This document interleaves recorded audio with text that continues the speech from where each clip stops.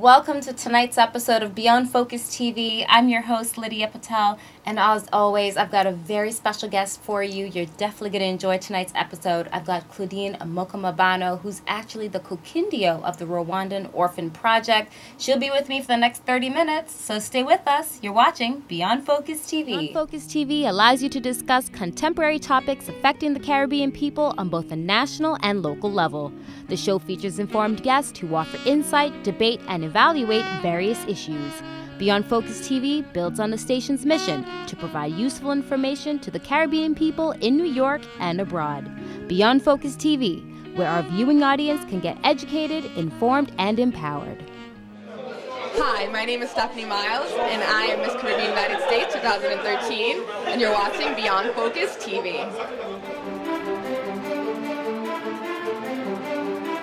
Welcome back. You're watching Beyond Focus TV. I'm your host, Lydia Patel, and like I said, the next 30 minutes, if you always wanted to know about Rwanda, we're switching it up a little bit because I've got Claudine Mukamabano here with me, who is my guest. She'll tell you everything that you definitely need to know, especially as a Kuki of the Rwandan Orphan Project. I love it. So Claudine, welcome to Beyond Focus TV. Thank you for having me. I really feel touched to have you here because it's not every day that we get to have a Rwandan genocide survivor in our seat. And you'll go into more details as the show progresses, but it's a lot to absorb. You know, it's something that happened long ago, but not too long ago still. It's still very fresh in a lot of our minds. Why don't you tell us about life growing up in Rwanda before the genocide? Thank you. Before the genocide, I had a joyful, wonderful childhood. My mom, she was so proud of me, and then she was a loving mother, and then she was a Christian. As you can see in our picture, we used to pray every day, every night. Me and my brother, my mom.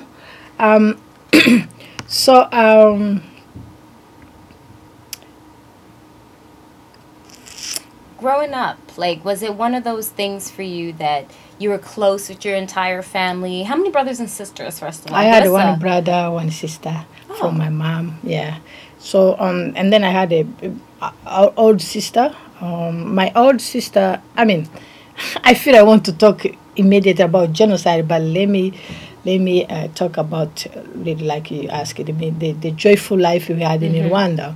So my mom, she introduced me to the youth Catholic movement, where I learned how to act, how to dance, how to sing, how to be on the stage. And then I loved it to play soccer and basketball. So all of these helped me to become a wonderful student in school. I was brilliant. I got first grade. I was always get A+. So my mom, she was very proud of me. So you had a lot of a great childhood. You were enjoying life, and to you this was normal. And then all of a sudden, just like that, political warfare, genocide. Yeah. I enjoyed life. I was good in math. My dream was to get a PhD in mathematics. I used to tell my mom that, when I get PhD in mathematics, I would treat you as a queen. You would be sitting there. People will wash your feet. I would have many employees who would be working for you. So my mom, she used to laugh on me. So when the genocide happened, I was a teenager. I was in a second year of high school. Oh, wow. I was studying math physics. So genocide. During the genocide, they killed, was a Hutu, they killed the Tutsi. Government did propaganda for many years, over 30 years. And then they mobilized Hutu, which was majority, to kill minority Tutsis. So during the genocide, I lost my parents were killed. Very my grandparents, thank you. My grandparents were killed. My uncle, my auntie, my uncle's wife and their children, and my auntie's husband and their children. So I lost my uncle, my auntie, and my cousins. My big sister, older sister, they raped her and then they cut her with machetes. Oh, so wow. Yeah, I thank God that I survived. Now, I'm assuming, and correct me if I'm wrong, but they had the Hutu and the Tutsis. How could they tell who came from which? They were looking for the nose and then also the shape of the body. If you're if you're skinny and tall, they qualified you as a Tutsi. And then this qualification were introduced to our people a long time ago during the colonialism. When the Belgians came to colonize our people, they did what they call divide and conquered. So they did measurement of the nose. Those who had a big nose, they called them a Hutu. Those who had a small nose, they called them a Hutu. I mean, those who had small nose, they called them a Tutsi. Those who had a big nose, they called them a Hutu. So then they give to them ID card. So that is ID card during the genocide they were following. If you saw movie Hotel Rwanda or sometime in the airport, you will see that on the checkpoint, people, the killer, they were asking people to show the ID card. So when they were looking in the ID card, they were looking in the ID card and then they look on your face. If you had a small noise, doesn't matter even if in your ID card it showed that you are Hutu, but as long as you have a small nose, they were like, you are Tutsi, you need to be died. And there was no repercussion for that. They had the authority to go ahead and do that. How was that fear for you as a young girl? You're a teenager living through this. How long was the entire genocide did it last? 100 days. That's when the mass killing stopped. But after even in refugee camp, Hutu continue to kill the Tutsis over there. And that's a lot. Oh my goodness. But it's such an interesting topic. And when we come back after the break, I want to talk about the Orphans. Of course, this is a huge project that you're overseeing here in America. And I want to talk about the promise that you made. Everybody, you're not going to want to miss this. My guest for the evening, Claudine Mukamabano, right here in the hot seat on Beyond Focus TV. Don't forget, June 15th, Father's Day is approaching really, really quickly. Stay with us. We got more Beyond Focus TV right after this.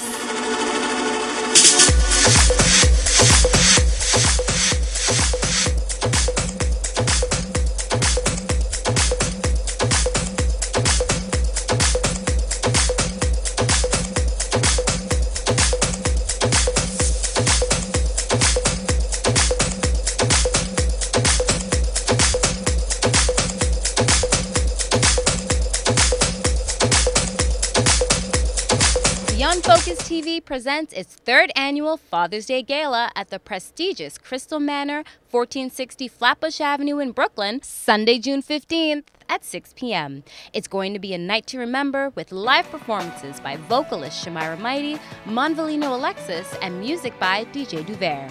Our honorees for the evening include Nancy Miller, Executive Director and CEO of Visions VCB, Lisa Escalise, President and CEO of Inventing A to Z, Dr. Melanie Samuels, Executive Director of the Bed-Stuy Campaign Against Hunger, Lambert Janit, CEO of Dramcam Productions, Farah Louis, community activist and publicist, Marie-Yulaine Seb, Firestarter and CEO of C2C, Robert Saran, VP of Kodak Poe.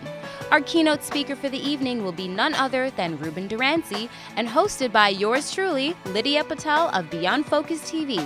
It's a 5-course meal, open bar with valet parking. Come out and support this evening of elegance and class and support our Father of the Year. For more information, call 917-873-3996 or email at info@beyondfocusmedia.com. It's the third annual Beyond Focus TV Father's Day Gala at 6 p.m. Sponsored by... Welcome back. You're watching Beyond Focus TV. I'm Lydia Patel, and I'm sitting down here with Claudine Mukamabano, who's the Kuki Ndiho of the Rwanda Orphans Project. And I wanted to talk about that because a lot of people are like, so what is that? What does that even mean? So tell us about the Orphan Project that you've been working on for many years and working very hard at it. And before that, the promise that you made. I founded the organization called Why Do I Exist? Kuki Ndiho Rwanda Orphan Support Project with a mission to help the Rwandan orphans, and then also to be their voice, especially the orphans who live by themselves. Because of genocide in Rwanda, we have over a million of orphans. Wow. So we have many young adults now. They are in 20s, 25, 20, 27, even 30. They are taking care of the young siblings. Because of genocide, their parents were killed, their grandparents, their uncle, their cousins, everybody. So they're left by themselves. So these young adults, they're taking 5, 2, 3 siblings. So they sacrifice their future life in order to help the young siblings. Some of them, they drop out of the school. Yes. Because if they go to school, no one will stay home to take care of the young siblings. So that's what my project focus on. Which really I'm glad I am doing it because it's a promise. I promised it to God. During the genocide, when I was jumping over the body of the people, the children were being killed in my left side, even in my right side, even in front of me. So I never thought that I would survive. Right. But I committed a vow. I said to my God, that time, the moment I was by myself with God, I said, Lord, if you save my life here and I survive, I will help orphans. I didn't know that I would survive because many people are being killed. I was like, me, I'm going to be died in a few minutes. Right. But let me make this promise. If God save me, I will help orphans. So before, my dream was to get PhD in mathematics because I'm good in math. Yes. I was brilliant in school. I get A+. Even when I won a scholarship to go to secondary school, I went straight to mathematics and physics. So I was good. I was like, I will get my PhD and then I will take care of my mom. I will make her be so the happy. old dream proud. that you had. Yeah. So at that time, and then I was like, I would design something like other scientific people do. We studied in school the invention of Pentagon. I was a pyramid. I was like, I would invent something which a student will learn in school. That was the dream I had when I was in the elementary school. But the time I made a promise to God, then my mind was like, so how are I going to do this? Immediately that time, I was like, So that means I will no longer study mathematics to get PhD in math. I will study business to make money and to help orphans. So then after I survived, I went back to school to study. I wanted to study economic, but I ended up studying business. And then after I established my organization to help orphans. And how has that been for you? Let's fast forward a little bit. You've been doing it. How many children have been helped through your organization? Right now, when we started, we had 200, but right now we are working with different orphanages now, and then we are working also with different schools. In Kigali, we have Muhima Primary School and Saint Famille Primary School, and then we recently we adopted orphanage, Kimisagara Orphanage. You will see the picture where this past Saturday actually. The lady, her name is Ola. She went there to visit the orphans with my team, my team in Rwanda. So she even gave them gifts. They were very happy that she came because if there is something orphans love is to see somebody come to visit them face to face. It shows them that somebody care, love, which we really miss when we don't have our parents. So now through social media, through Facebook, through my website, I reach out to many orphans. I reach out to many survivors. Most of them, they follow the tips I give on social media, how to build your self-esteem, how to become so confident, how to follow your dream, how to be who you are. Recently, I organized a training to overcome the trauma. Yes. I met this lady on Facebook, Susan. You can see here in the picture. We met Susan. Susan, from, she lives in New Jersey. I introduced myself to her. I asked her if she can come to Rwanda to train my orphans how to overcome the trauma. I did the international trauma studies in 2011, 2010, 2011. I graduated in international trauma studies, but I didn't know how I can teach other people. I know the techniques I can use to help people, but I am not qualified to teach. So when I meet her on Facebook, I was like, can you please come to teach my orphans? She was like, of course I will come. So we meet on the internet via Facebook in October, face-to-face in November, and then she came to Rwanda in December. So she trained my orphans. This lady, they cut her arm off during the genocide, level cut. She told me, when I told them to send me a feedback about what they learned, she told me that since 1994, she never did any exercise because in school, teacher used to tell her, you can't do anything with only one arm. Just sit down. Wait for other students to do exercise. And then when they finish, you can join them. So she spent 20 years without doing any exercise because they were telling her that you can't do anything with one arm. And your self-esteem. Unbelievable. Unbelievable. And then she said, now I am okay. I can do exercise. I started to teach other orphans how to do exercise with one arm. And then she said, I may not carry them, but I will sit down, comfort them. I said, if there is something I am proud of, I even posted this on Facebook. I said, if there is something really I'm so happy that I did, is this project. Because we healed her heart. We changed her life completely. Absolutely. And something so small like that could be so significant. Hold that thought. We'll be right back. We'll just take a quick break. This discussion is so touching for me because, like I said, you're a wonderful guest and we're really informing everybody about this. Stay tuned because we got Claudine Mukamabano coming up for one more segment right here. And, of course, check out our website, info@beyondfocusedmedia.com if you want to send us an email about tickets for Sunday, June 15th. It is Father's Day and it's coming up at the beautiful Crystal Manor. I'll be there hosting it. Keep it right here.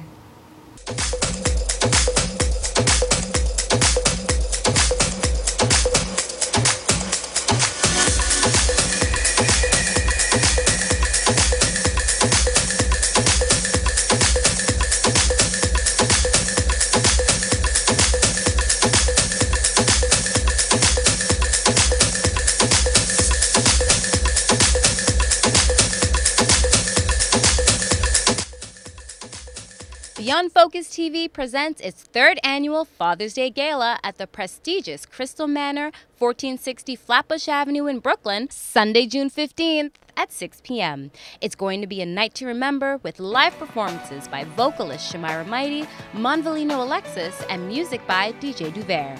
Our honorees for the evening include Nancy Miller, Executive Director and CEO of Visions VCB, Lisa Escalise, President and CEO of Inventing A to Z, Dr. Melanie Samuels, Executive Director of the Bed-Stuy Campaign Against Hunger, Lambert Janit, CEO of Dramcam Productions, Farah Louis, Community Activist and Publicist, Marie-Yulenu Seb, Firestarter and CEO of C2C, Robert Saran, VP of Kodak Poe.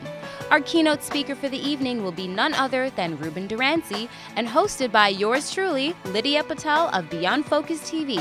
It's a 5-course meal, open bar with valet parking. Come out and support this evening of elegance and class and support our Father of the Year.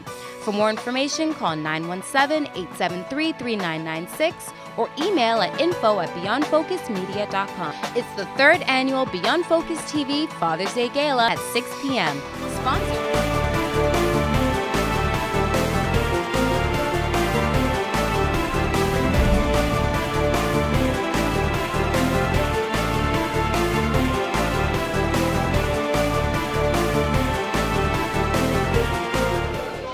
My name is Stephanie Miles, and I am Miss Caribbean United States 2013, and you're watching Beyond Focus TV. Welcome back. You're watching Beyond Focus TV. I'm Lydia Patel, and I've got Claudine Mukamabano here with me, who is a survivor of the Rwanda genocide and doing some fantastic work here in the community, and still a lot of work back home. Even though you are living in America, Rwanda is still your home. You have a great attachment to that. And you mentioned something very interesting off air to me when I asked you about when was the last time you went back. You're like, well, I'm always home, but physically I haven't been back since a certain date. How does that make you feel that every day you still make Rwanda a little part of your life? It's my promise. It's a promise. I promised to God that if God saved my life, I would help orphans. Right. So I have to be with them every single time. Even when I sleep, I think about them. I wake up in the middle of the night, writing it down, designing what project I'm going to do with them. Because it's like, it's my life. It is your life, and it's become a part of your life. You started this project with just over 200 kids. And how many are you at right now? How many kids are you really helping just about? We have, right now, we have over 3,000. Over 3,000, yeah. Fantastic work. And what's one of the biggest challenges of getting funding? And if people do donate, which is we're encouraging you to donate and support this project. Yes, please. Where does the funds go, and how is it distributed? The funds go first. All your donations is tax deductible. We are 501c3. The fund goes directly. You go to my website whydoiexist.org. You donate from there, or they can go to your website beyondfocusmedia.com. So you donate from there. So the fund, my sponsor organization, which is the Shout of Joy Ministry, shoutofjoyministry.com.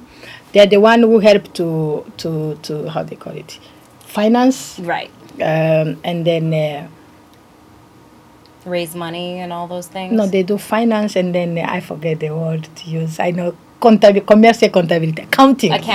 My goodness, yeah, accounting.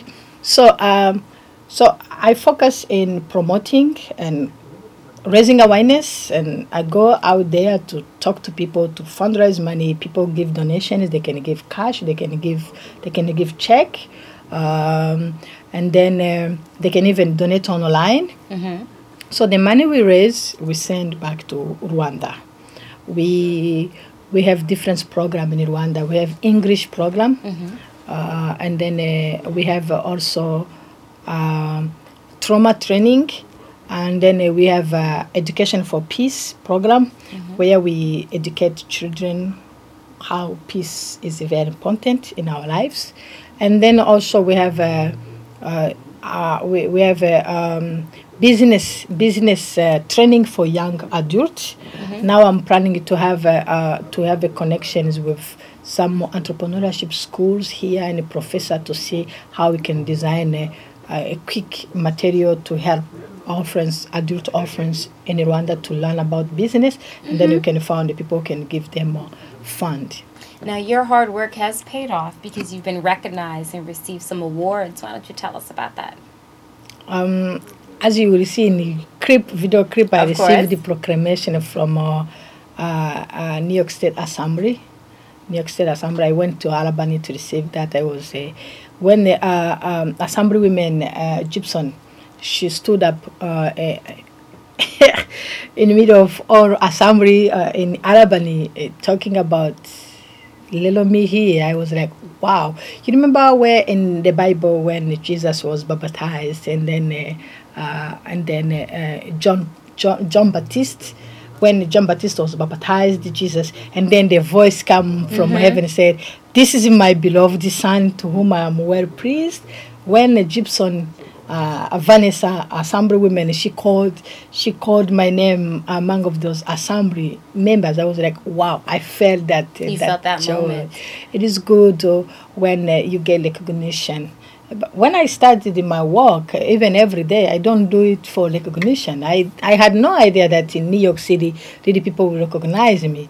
But it is beautiful when you see people tribute. Like it's like they hear your message. They understand what you're you are trying to accomplish, which is really good for the orphans in Rwanda, because they see that they are not alone. Like during the genocide, everybody left Rwanda. That's why the horrible genocide was like that. But now the orphans, when they see that we are receiving this recognition, they're like, okay, the world really care. And it's very important, and the work that you're doing, I know you definitely need the help. So please let everybody know how they can get in contact with you. You're very active on Facebook and all the social media. Let everybody know about that. Yeah, people can go to my website, whydoiexist.org. Yes, whydoiexist.org.